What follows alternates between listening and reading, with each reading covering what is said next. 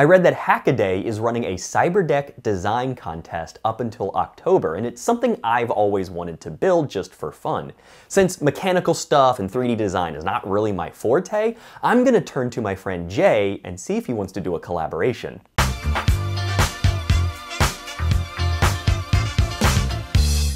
Hey Jay, how's it going? Good on my end. How are you? Yeah, doing pretty well. Did you hear about Hackaday? They are running a Cyberdeck build challenge in, I guess, August and September. Did you see that? Oh, I did see that. I did. So I've actually been kind of wanting to build my own, and I feel like I don't have the mechanical expertise, but I know you, and was wondering if you were interested in collaborating on building a Cyberdeck together. Ooh, a collaboration. We haven't done one of those in a while. Yeah, I know. Yeah, I think I'll be definitely interested. With your programming skills and my mechanical skills, we could make a very powerful Cyberdeck.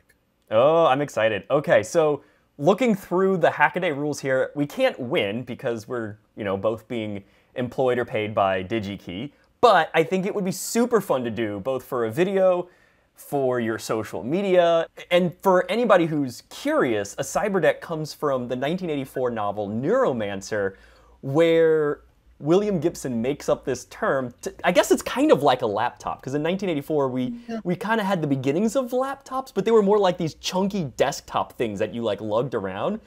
Can you describe, in your mind, what is a Cyberdeck? A Cyberdeck is a custom laptop. That's how I see a Cyberdeck. It's a custom laptop you put together yourself, you decorate, make pretty. They have different retro styles, and most people usually program them to be able to do maybe one or a few specific things. I think ours, I think the one that I would definitely want is to help with the programming skills type of stuff, because as long as I can use it to plug up to one of my robots to force feed some information, maybe that could be useful. Agreed. But that's how I know about Cyberdeck. Agreed. I think that would be really cool. Okay, so it sounds like we should have something on there like a basic operating system, say Linux, that would help us with that general programming. That way you could run Arduino, Python, or whatever else you need. It should be powerful enough for those and to upload programs to your robots. I think Raspberry Pis are kind of the go-to for a lot of these Cyberdecks. The number of builds I've seen where people are using Raspberry Pi. So it'd be fun to do something else, but for the sake of keeping this simple and to focus on that use case of helping you debug and program your robots, I say we go with a Pi. I know they're hard to obtain, but surely we've got a couple lying around.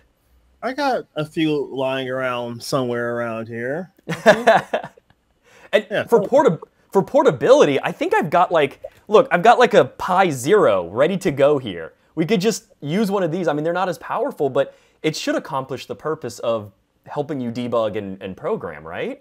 Yeah, I mean, as long as it can help me do those small things, I'm 100% okay with this. Yeah, it's not going to be running video games, or streaming videos, but what do we care? We just need to run some command line stuff. Video games nowadays. This is 2022. I don't have time to sit around and go into a virtual world to pretend to be someone else that I'm not. I don't have the time anymore.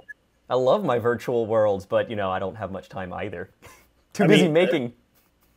To be fair, my last time going to virtual was Fallout, and I was kind of depressed after that because it was like, hey, I survived the nuclear apocalypse, but I'm not sure if I want to survive the nuclear apocalypse. This is not the future we want. Yeah, I mean, it was nice, but... So now we're going to make a Cyberdeck, which comes from Cyberpunk, which is, I don't know if we want that future either. So, okay, most Cyberdecks I've seen pictures of are in that Cyberpunk style, right? Where you've got, the chunky mechanical keyboard, Matrix-like GUI, or maybe, really simple command line on an LCD with this, it's like a chunky, boxy thing. And I think that was kind of Gibson's original intent, because at the early 1980s, these early prototype laptops, that's kind of what they were. They were like these portable desktops with these chunky keyboards and monitors. I have some ideas. I'm probably going to have to sketch them out before I can fully articulate them. But I could definitely see something like that happening, especially because the top of my head right now is if I make the bottom square have a little extended point just for the Raspberry Pi, I can have this really nice type of, I have to draw it out. You'll be able to see it. Okay. So next time we meet, we can show off the diagrams. And then in the meantime, let's find parts, order the same parts, and I'll start hooking stuff up to make sure it works, and I can work with you to get dimensions. So Yeah, then you can start... Start doing the thing. Yep, perfect. Yep. So plan. First up is to unpack all of the parts. It's honestly like Christmas whenever I get a box from Digi-Key. This is the fun part. This keyboard comes from Adafruit originally, but Digi-Key does sell it, and it's a little awkward to type on, but it works. Next is the capacitive touch 7-inch LCD screen from Seeed Studio. This thing is gorgeous. It is really nice looking, and it's got some ports on the back that let me connect HDMI as well as use USB ports. From there, I want to lay everything out and make sure that it all fits together. Using this, some rulers, and a set of calipers, I want to diagram out where all of the components need to go so that I can provide this diagram to Jay when he goes to produce the case. He's going to use this to determine where the mounting holes need to be so that all the electronics fit. Now you want to do it in such a way that you don't have a lot of cable overlap or crossings so that you can use appropriately sized cables and keep the amount of volume necessary inside of the case pretty small, or as small as possible. From here, I've got my diagram, and I'm going to send this over to Jay to start producing the case. While he's doing that, I'm going to solder up the electronics.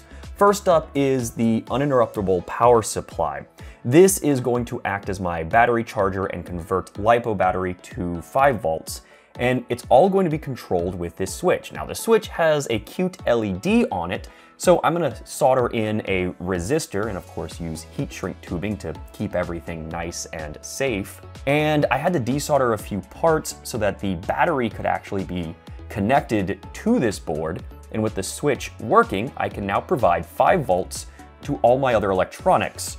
This includes the USB hub so that it doesn't need to draw power entirely from the Raspberry Pi Zero.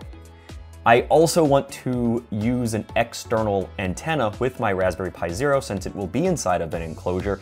This required soldering on a UFL connector, which was a bit of a pain. It's not my best soldering job, but hey, it should get the job done. With that, I want to connect everything up and make sure it works before telling Jay that he can go ahead and finalize the design. With everything connected, let's throw the switch, and sure enough, it's alive. I'm using basic Raspberry Pi OS just as a test for now, but you can feel free to put any operating system you want on here. It doesn't need to have a GUI, but you know, maybe I'll move to like Kali Linux or something as long as it runs on this Raspberry Pi Zero. Using the sketch I provided, Jay mocked up this design in Fusion 360. The idea is to create a laptop-style Cyberdeck, and you can see a port on the far right here where the cables are run for the monitor as well as the keyboard. Now, we're using duct tape because the lid does not stay open by itself, and this is just a prototype. In version 2, we're going to add some torque hinges so that it will stay open by itself, and Jay fired up Raspberry Pi OS just to test things out, and with that, we have a fully functioning Cyberdeck. Obviously, this is a first iteration or prototype just to see if Jay and I could get something together that worked like a Cyberdeck. There's a lot more we want to do with this, but that will have to be saved for a future project and video. I hope this helps you get started creating your own Cyberdeck and understanding what pieces you need to put together and maybe some things you need to consider.